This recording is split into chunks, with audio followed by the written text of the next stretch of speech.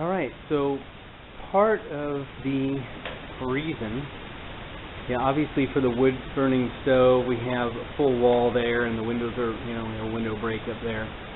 But part of the reason we didn't put more kitchen windows was to have this space open, because my long-term, or my plan for this area was to elevate an internal water tank to give us a little bit of water flow into the sink. This is it's actually self-vented on the top. I don't know if you can see that. It's got a little vent right there that actually self-vents. So that's kind of nice. I didn't even know I was going to have that. So then, we just kind of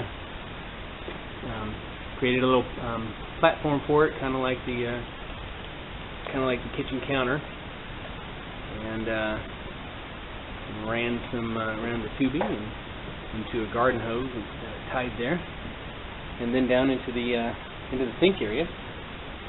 And here's the tip. I first tried a garden sprayer with a little handle, because you could lock the handle in place and it would flow, but there was too small of an outlet to get any kind of flow, because you need kind of full flow to get any kind of or full opening to get any kind of flow with such a small drop.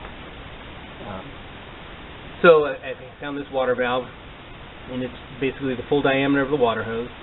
You can kind of use one hand to turn it on, and there it's flowing. And if you get it about 3/4 or so, you can get it to basically spray across the entire sink if you want.